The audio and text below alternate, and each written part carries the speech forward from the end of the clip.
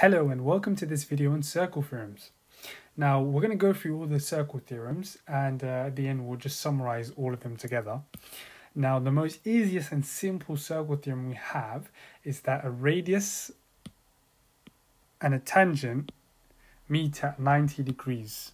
Okay, so that angle will always be 90 degrees and also that angle on the other side, of course, because angles in a straight line add up to 180 degrees.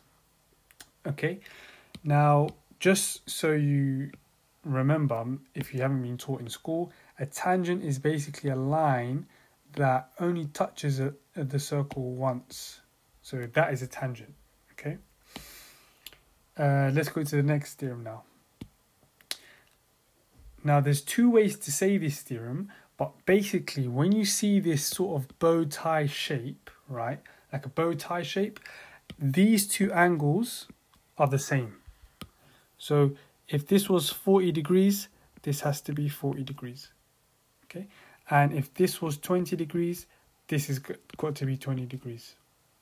Okay, and of course if this was 60, this would be 60 as well, but that's not necessarily because of the circle theorem. That's just because, well, opposite angles are the same.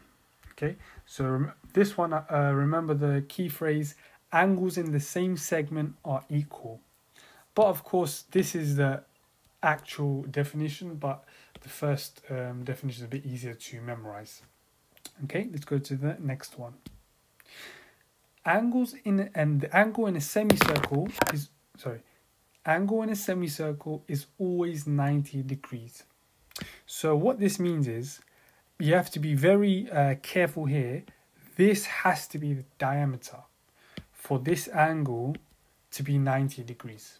Okay, so they might trick you and draw something like this, and then you might think, oh, that's 90 degrees. Well, it's not, because if the center was here, that's not a semicircle. Okay, a semicircle is basically when the circle split up into two halves. That's one semicircle, that's the other semicircle. Okay, so be very careful with that. But in any case, in this case, this angle would be 90 degrees. Okay, if you have a triangle in a semicircle. Let's go to the next one. Two tangents from the same point, i.e. a point outside the circle, are equal in length. So that basically means these are two tangents, right? This length is the same as this length. Okay, so if that was 5 centimeters, that would be 5 centimeters as well, right? And that's really it. Let's go to the next one. Opposite angles in a cyclic quadrilateral add up to 180 degrees.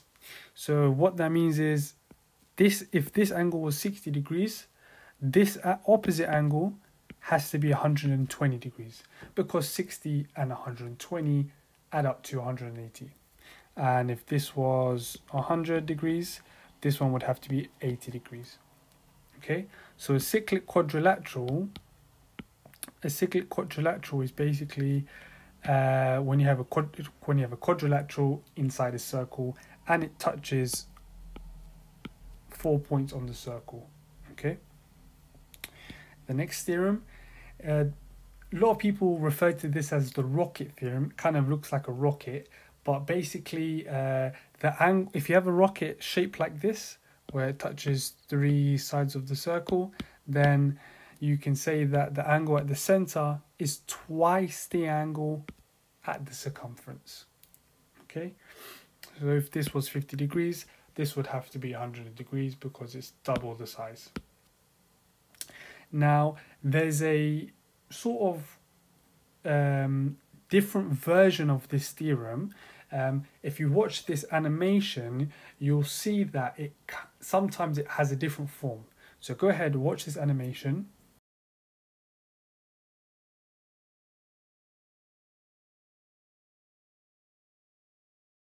And as you can see, it actually sometimes looks like this. But even if you had this shape, this would still be 50 degrees. Okay, you still have to say angle at the center is twice the angle at the circumference. And lastly, we have the alternate segment theorem. So what that is basically when you have this shape, when you have a triangle like this inside the circle, so you have this triangle, and then you have a tangent, then basically what it's saying, what the alternate segment theorem is that the top right angle is going to be equal to the bottom left angle, and the bottom right angle, if it was 80 degrees, would be equal to the top left angle. And that is it. That's all what this alternate segment theorem is. Okay, so just memorize the shape that it comes in. You have a circle, then you have a triangle inside the circle, then at one of the points on the triangle there's a tangent, and that angle equals that angle, and that angle equals that angle. Okay, and that is all the circle theorems you have to know for GCSE.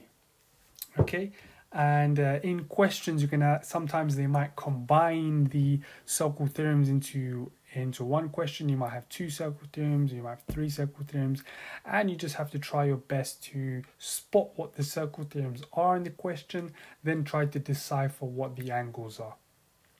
And there you have it.